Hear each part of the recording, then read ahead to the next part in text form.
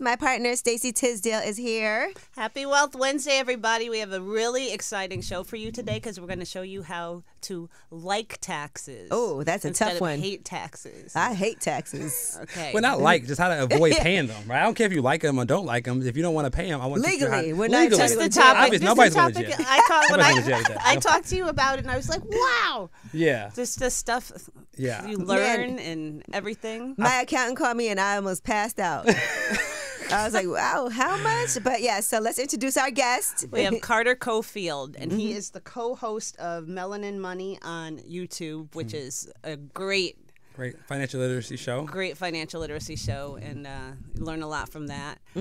And it's really interesting. You are a tax expert, financial expert. You've helped small businesses, celebrities, everybody get their money right.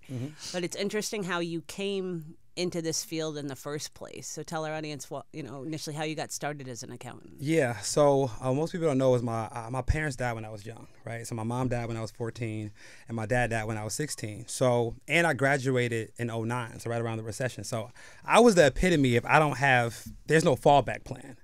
Right. So when my guidance counselor asked me, like, what do you want to be when you go to college?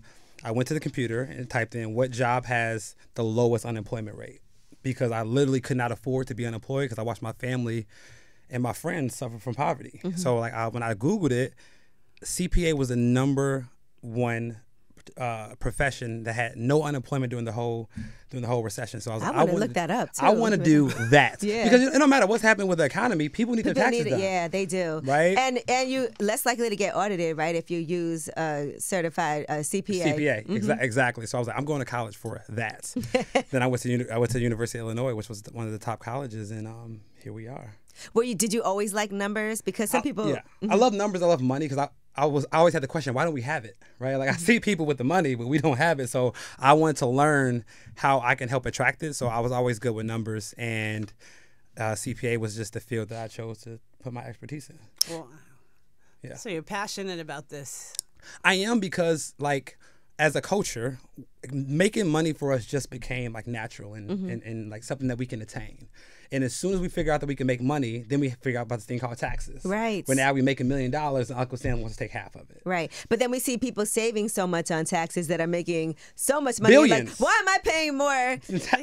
Exactly. Than Jeff Bezos on my taxes, and he's a billionaire. Literally. All right. Well, let's get into some of these questions, because I have a lot when it comes to taxes. Now, one thing I want to talk about is having an LLC. I see people talking about that a lot more recently, and saying when you graduate from college, you should have an LLC right away. So can you talk about why that's important, or is it important? Yeah, so I don't know if necessarily having the LLC in place is important. I mean, you want to have it, but I think the bigger tale when it comes to taxes is that if you want to win the game of taxes, you need to have a business or become an investor. The tax code is made for entrepreneurs and investors. If you're not one of the two, you are playing yourself when it comes to taxes. So I love the narrative, when you graduate college, start an LLC, start some type of small businesses, because that way you'll be able to turn a lot of your personal expenses into tax-deductible business expenses. So I think that's why everybody says get an LLC ASAP. And you and I were talking just overall, we were talking about how much we hate taxes. Everybody hates taxes. But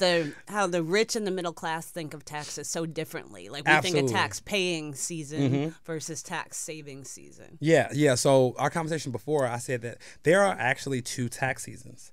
Most people think it's only one. They think of tax season as January through April, right? That is tax paying season. Most middle class people go to their CPA in February and say, how much am I going to owe? Right. That's what middle class do.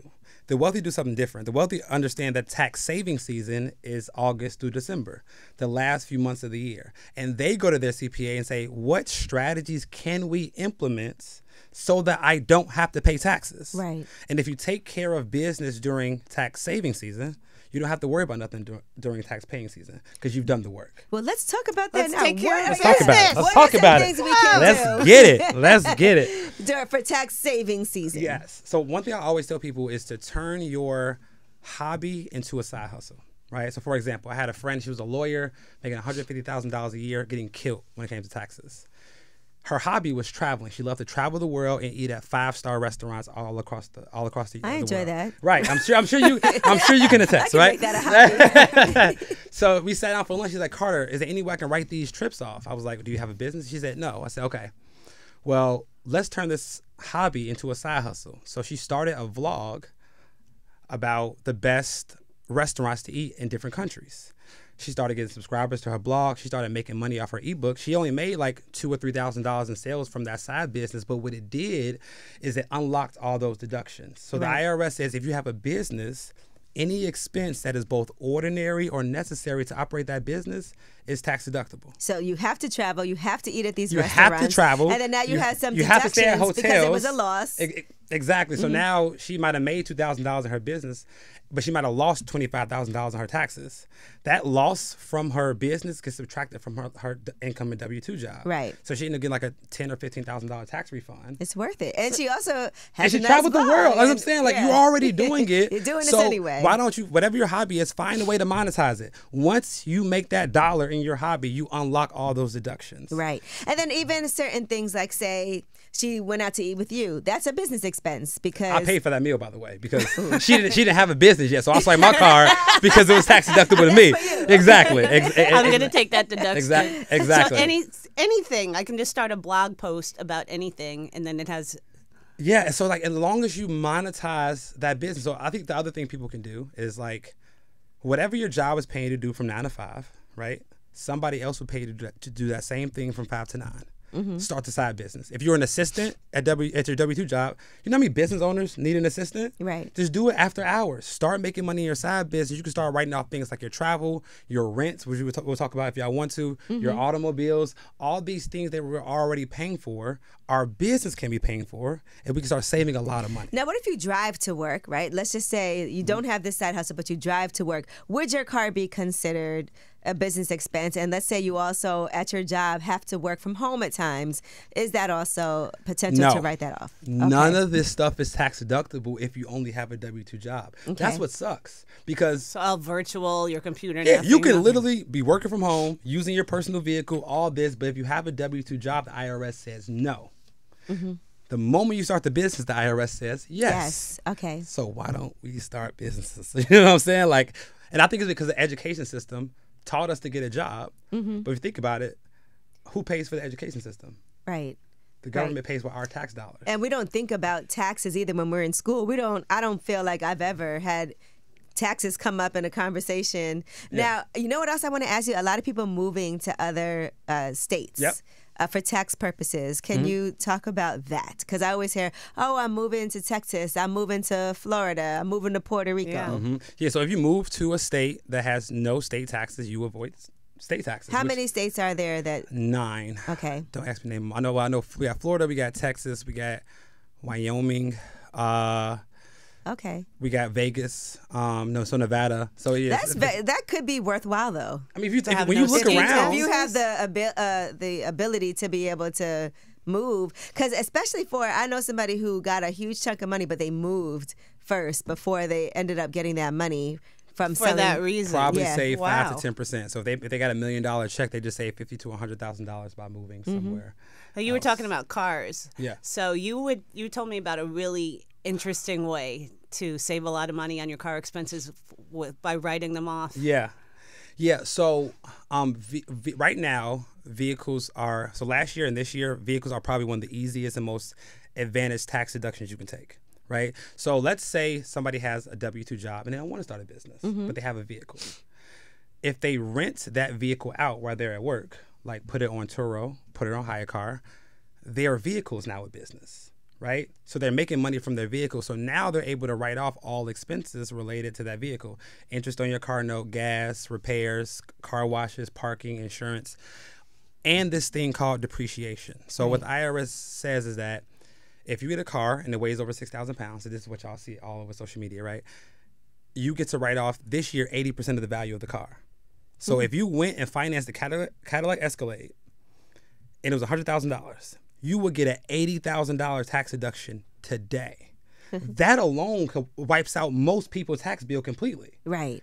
So you put no money, you got the car, you used it in your business, you wrote it off, and you save $80,000 to $100,000. Does it matter how often? I was going to say, can I use it like once a year? So the interesting thing about the play I did, that's a good question. So the interesting thing about that play is the IRS says your car has to be used at least 50% for your business. Okay. Now, when you rent it out, it's not about how many times it's rented. It's how many times it's available to rent. Oh. So if you rent it out like 2 times and then you jack the price up high so nobody rents it out because you really don't want people using your car, as long as it's available for rent, that counts towards the 50%. Okay. Or if somebody rents it out, you just got a huge... yeah, exactly. On the flip side. Yeah, exactly. So I think that's something that any W-2 person can do. You go into work, list your car, have your car make money while you're at work, and then you get, it's $10, $20, $30, $40, $50,000 deduction depending on what type of vehicle you have. I'm hearing so much more about this, renting your car, putting your car to work. Isn't it just a tremendous liability? Well, it depends what company you use. So that's how I first started. Like my first business, I was working in corporate America, making $100,000 as a CPA. I learned about this tax stuff because all CPAs don't know about tax savings. I learned about this. I said, okay, bet, watch this. I rented my car out while I was at work, and I ended up getting like a $12,000 refund that next year from all the deductions that my car had. And yeah, people might get in an accident in your car, but that's where the company comes in and pays you. So like the company takes that liability. Yeah. So I can say this. So Uh-oh. So no, somebody will get. So I rented my car out on Turo. Somebody got in an accident, right? I went to the highest bidder, and they told me it would be $8,000 for me to fix it. Turo cut me a check for $8,000. Then I go to my friend's dealership who can do it for $4,000. Right. And that's pocket the difference. Okay. So I don't think it's that much liability if you go through the right means. Now, Turo is the company that I use. Turo is anything the other than that, I can't promise you that. But they would cut check based off whatever quote you get. So make sure whichever company, if you do this, you check what their. Hey, look, they I should went be to calling you right now.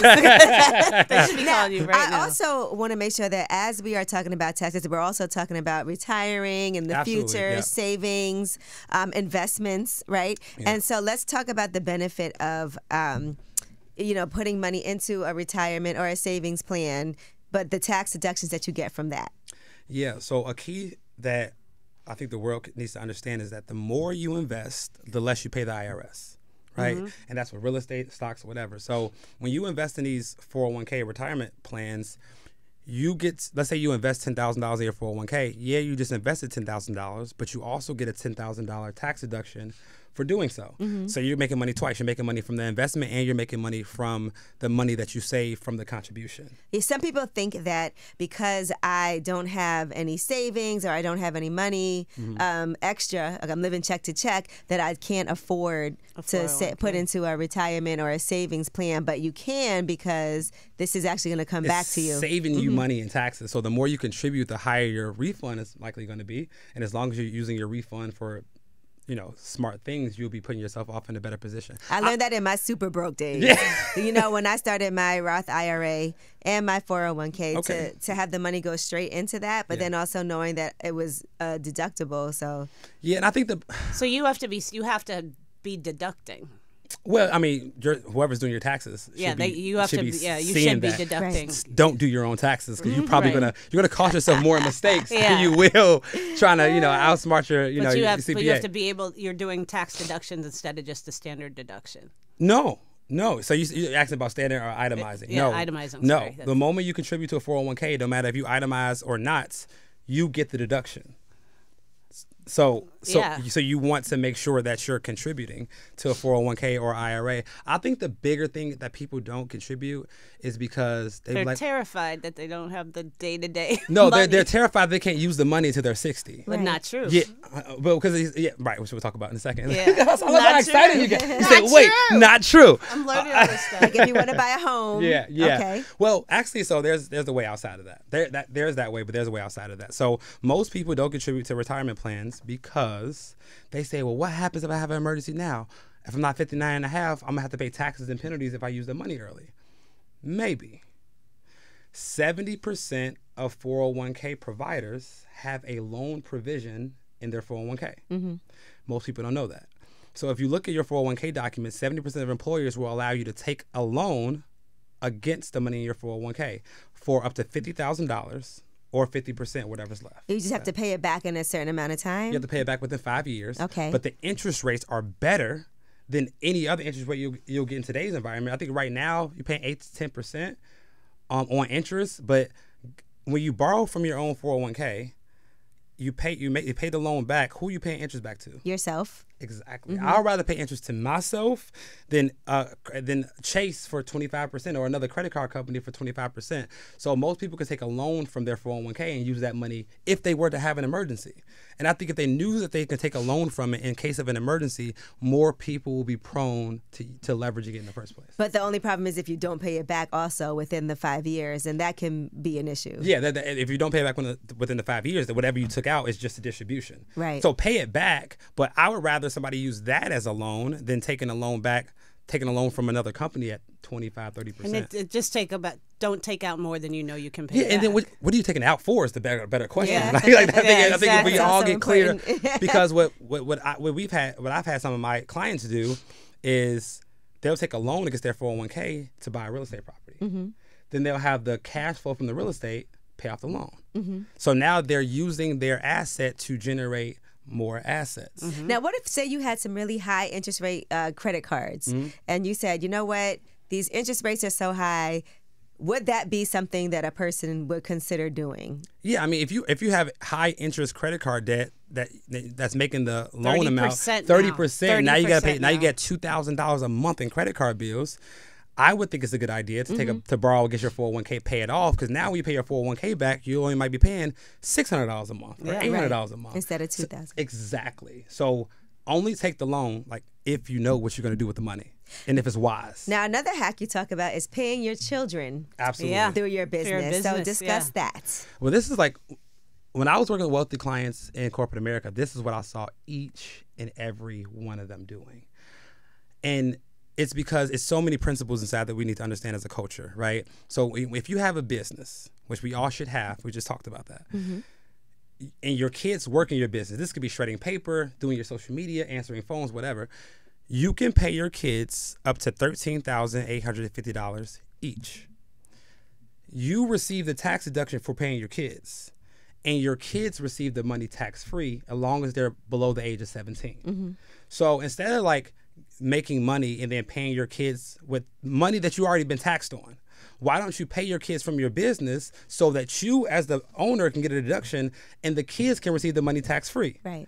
And if you want to take it a step further than that, don't let the kids spend the whole $13,850. Take $6,500 of that and put it into their Roth IRA. Right? So now you've paid your kids from your business. You've got a tax deduction. Your kids receive the money tax-free. And Angela, as you know, Roth IRAs are never taxed in the future. Yeah, you're paying. So now you're putting money into another account that's never going to be taxed. And if you do this when your kids are age 6, by the time they're 17, they will have $150,000 of tax-free money. Ooh. If you want to go to college, See? use that. If you don't want to start a business, use that. Well, Stacey, your son aged out, so I'm not. Yeah. How does that was her first question. She said, well, wait, what's the age? I was like, yeah. I was like, well, what happens if they're, but you can do stuff if they're over 18. Yeah, you can still pay them, but all of the money won't be tax-free. You know what I'm saying? But I would rather pay my kids with after-tax money, and then if you want something, use this money. Don't use my money that I already pay taxes on. So I think that if we all did that, we would set ourselves up, but we also set up our future generations. Now, another thing that you can do that you talk about is renting out your home to your business. That's crazy. Yeah. Yes. This is. So how does that work? Okay. So you went crazy on the phone, but this is what it is. This is what I'm actually about to do. So. Yeah. Okay. Oh, you're doing it. Yes, I have a 2-family house. Okay. And so for the rental, that is actually going to be my business. Perfect. So I'll be paying myself my business rent to be able to use that for everything I have to do for work, for recording, podcasting, all of that. Well, I got a crazy play for you. I don't know if it's good on camera. I'll give it to you after.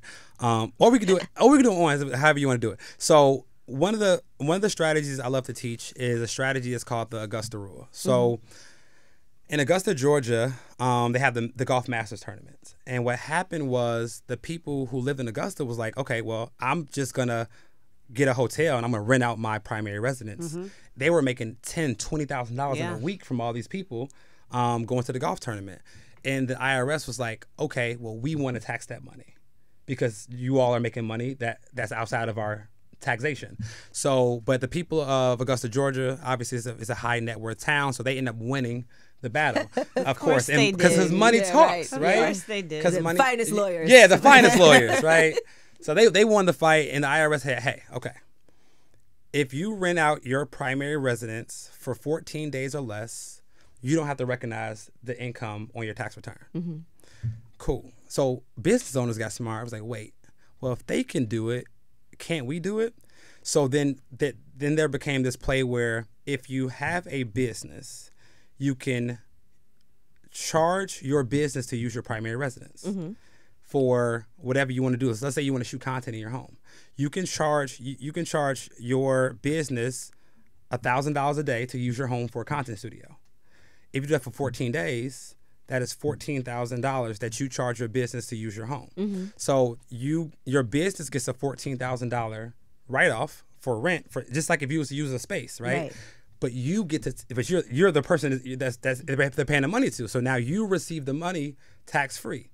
So you can get a $14,000 tax deduction, and you can receive $14,000 tax-free. Wow. Now, let's take it a step further. Yes, let's. So you get to choose what days you want to rent out your primary residence. Uh-huh. So what if you happen to do it when a Beyonce concert was in town? The rent that you can charge your business is based off rent comps at that moment. Mm-hmm. So if Beyonce comes into town, you might be able to rent out your house for $2,000 a day, right? Because your city is jumping. So now we just got a $28,000 write-off for our business, and we just received $28,000 tax-free. Okay, so the $1,000 a day would be based on comps. Comps. Okay. At that period. Point, okay. So I had one of our clients do it. He had a mansion in Arizona last year. Mm-hmm. The Super Bowl was in Arizona last year. Yeah, that was a wild. Yeah. Yeah. So he went from being able to do $1,500 comps for his area to $4,000 comps that week. So he was able to get like $50,000 in tax-free money from his business by taking advantage of that Augusta rule during the Super Bowl at the time. Sheesh. So you have to cut yourself a check. Cut yourself. That's going to be checked. That's going to be. Yeah, and it has to be off rent comp. So like I would just say get a calendar of your city's biggest events, mm-hmm. and those are the days that you want to rent out your primary residence to your business. Although New York is very expensive every day. Holidays. Talk about every it. Single day. Wasn't able to do it, but I was trying to do rentals during the U.S. Open. Oh, yeah. Yeah. Yeah. And holidays. Mm-hmm. I see a year-end video shoot coming, which I had to do anyway.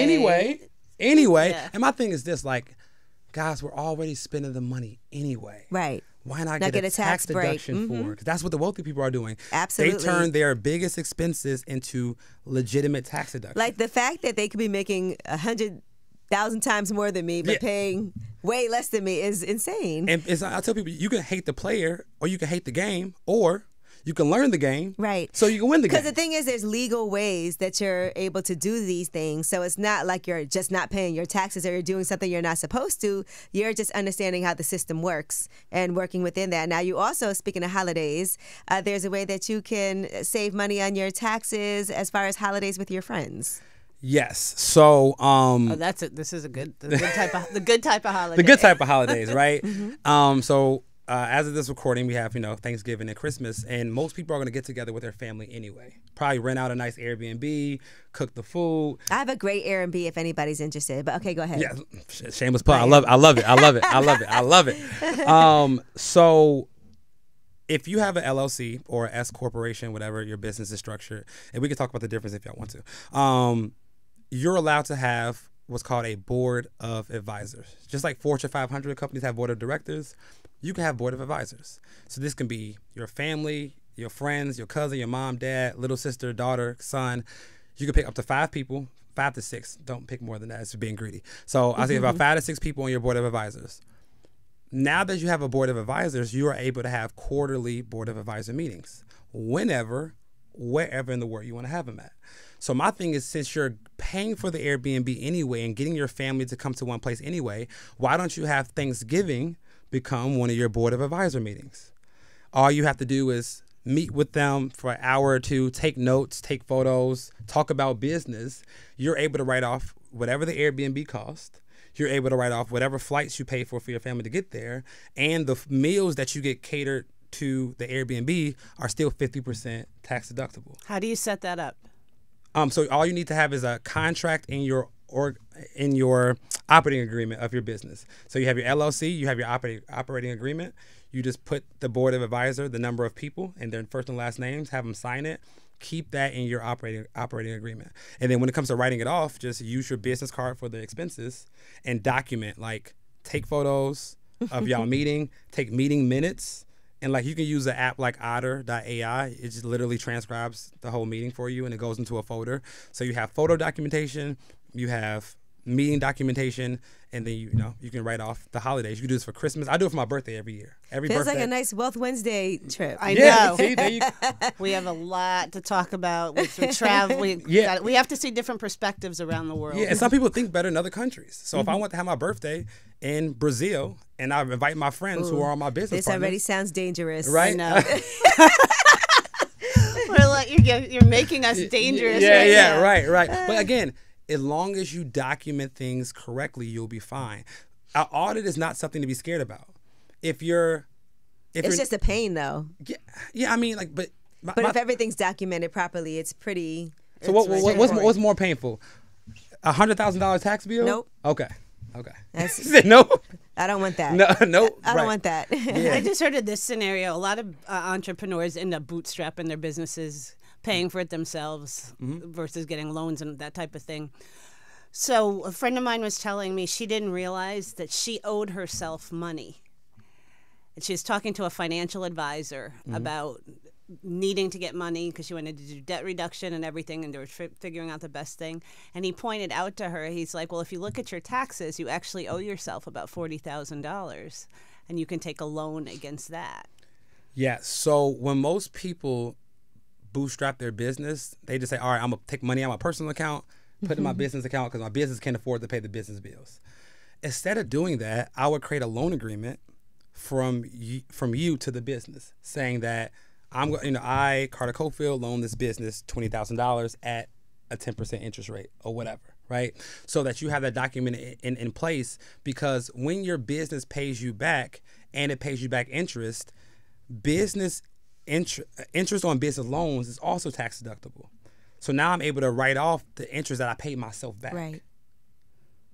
So like, it's so many strategies that I feel like we need to learn. This is why I was so passionate about taxes, and I went out to like be that, because like I consider myself to be the tax advisor for the culture, because I took what I was learning in corporate America and I quit, started my own business to help small business owners, and that's why we created Melanin Money, to like help people make more money, also pay less taxes. Because we're very scared. You're hired? We're very scared of the IRS. Yeah, you never want to get those letters in the mail. And sometimes you're like, don't be too aggressive because I want to make sure that I'm not flagged, I'm not audited. But as long as everything is through the system and documented, then you should take advantage of it. You should take advantage of it, because like if you get, let's say you take advantage of all the deductions and it saves you $200,000 in taxes.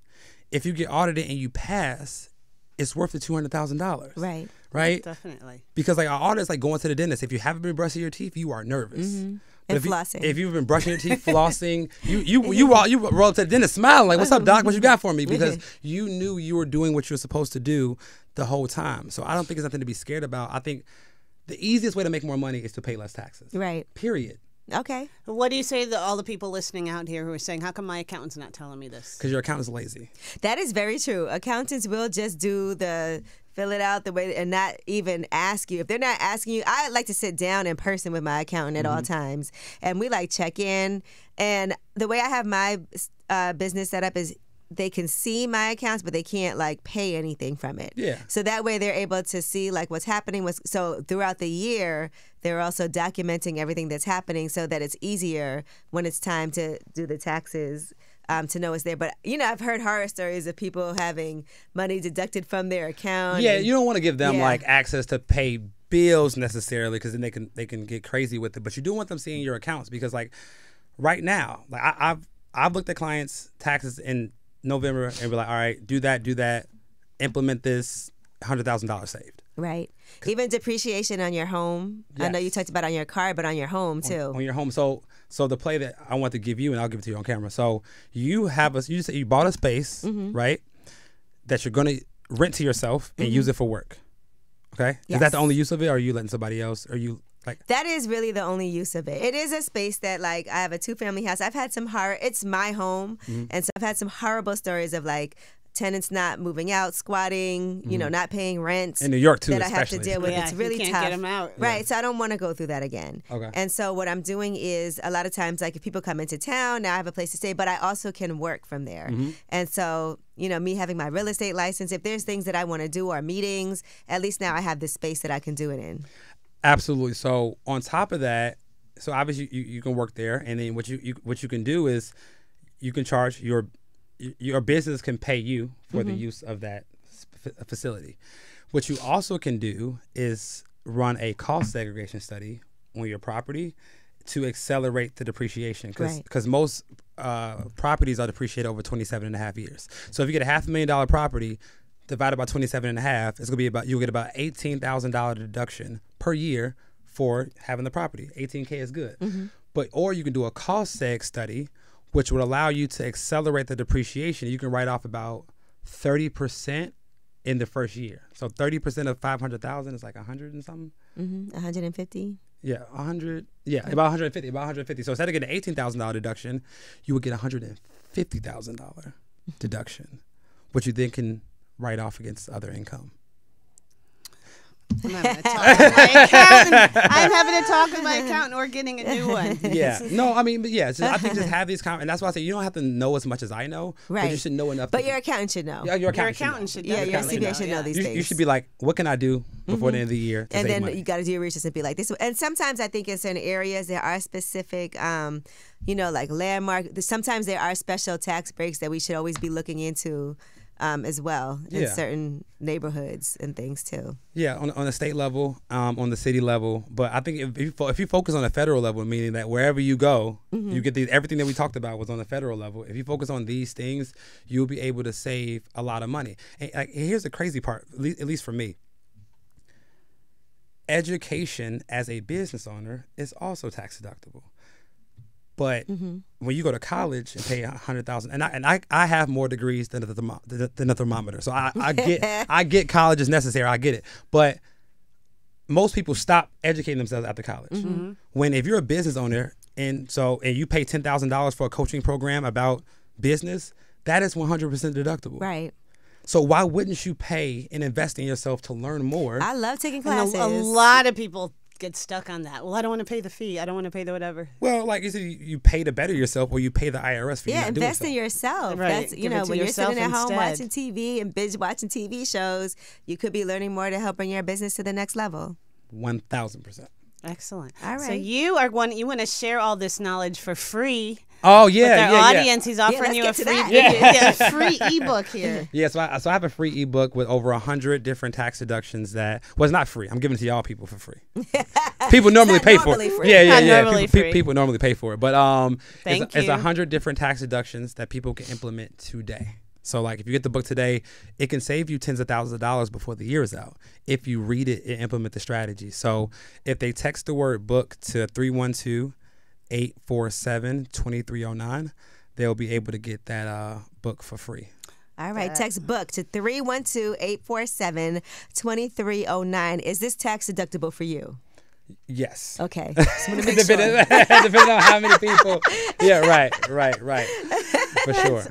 Thank you so much. No, this was fun. And where can people find you also? Yeah. Oh, okay, yeah. So on all social media platforms, Cofield_advisor. We also can follow our company. That's Cofield 1F. That screwed me up. Oh, yeah. So it's Cofield 1F_advisor. Or you can check out our financial education company, Melanin Money, which we're teaching investing, taxes, and all types of business strategies. Melanin Money has a great YouTube channel. Oh yeah. Really great We're YouTube trying to channel. ain't no Angela yet level yet, but we gonna get there. We're gonna get we gonna get there. I'm trying to get on your level and save some money on my taxes. I know. Hello. Thank you all for tuning in to Wealth Wednesdays. And tonight on Wealth Wednesdays After Party, Jason White talks to Gigi. Ooh, Gigi McGuire from Lip Service. They talk about, she's planning to open a new restaurant. Spicy. They talk about all sorts of great things. So be sure to tune in at the Federal Code on YouTube. Yep, Gigi's been trending, y'all.